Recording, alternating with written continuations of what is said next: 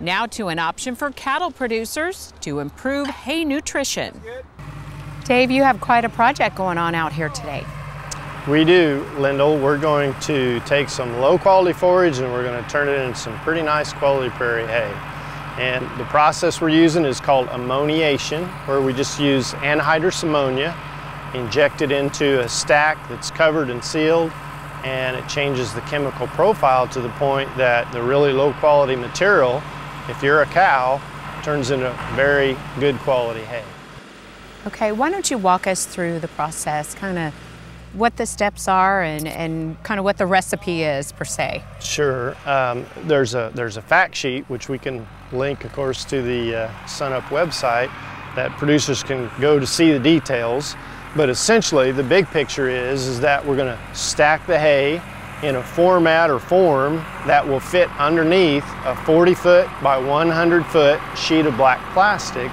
And we're using 6 mil plastic, which just means the heaviest black plastic that you can buy. It needs to be heavy so that we don't poke a lot of holes in it.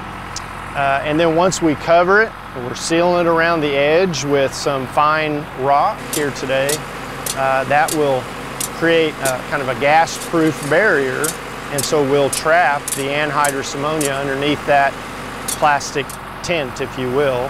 And once the anhydrous has been exposed to the hay for, in warm weather about 2 weeks and cool weather about a month, you wind up with a really nice quality product.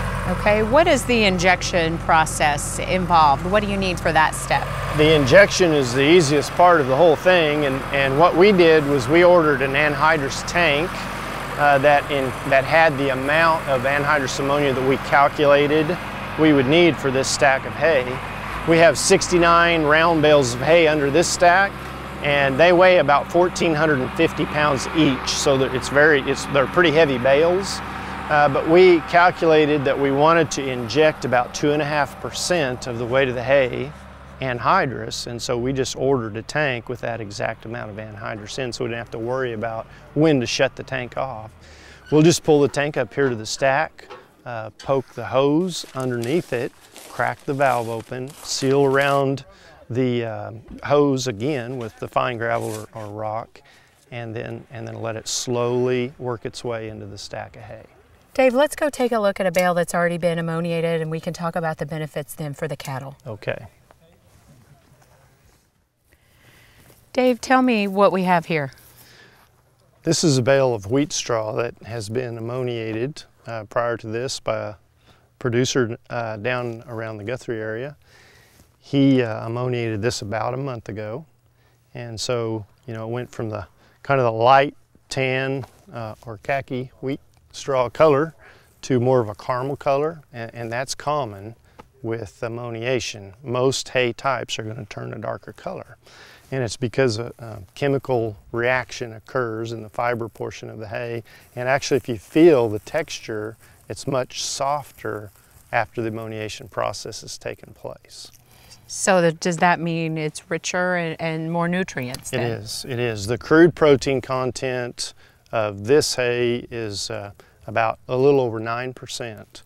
Before we ammoniated it, it was just a touch under 4%. And so it would have doubled the crude protein concentration, which of course would reduce your need for expensive protein supplementation this winter for the cow herd. The other thing that happened is that, and has been documented time and time again through the research that's been done on ammoniation, is that the digestibility increased in this particular batch of hay from about 47% up to 52%, which is a very substantial increase in energy for the cow. The last thing I'll tell you about ammoniation, Lyndall, is that it is very palatable. You and I can smell the ammonia coming off of this bale of hay right now. If you open the stack and let it air out for maybe a day or two before you feed it, it's generally not a problem. People are concerned about that, but the cows don't seem to mind at all. It's very, very palatable to them. Okay, and then you mentioned some of the benefits, but how does that translate then to benefits for the herd? The bottom line is you should expect improved animal performance, or you could reduce the amount of hay that you needed to feed, because every bit that they consume, they're actually mining more nutrients from it had you not ammoniated it. You kind of looked at the cost benefits and what this means with ammoniated hay versus supplements. If you look at a concentrate supplement that's generally going to provide protein and energy, just from a general standpoint, the value of ammoniation in the calculations that we did with this particular hay meant that we could cut back on winter supplement, the concentrate supplement, by about half of what we would have had to fed with the hay, not being ammoniated. So that really adds up after a winter. It's a big savings, yes. Okay, well, we appreciate the demonstration and the information today. You bet. Welcome. Thank you for coming out. Okay, and for more information and a link to that fact sheet that Dave mentioned, just go to our website, sunup.okstate.edu.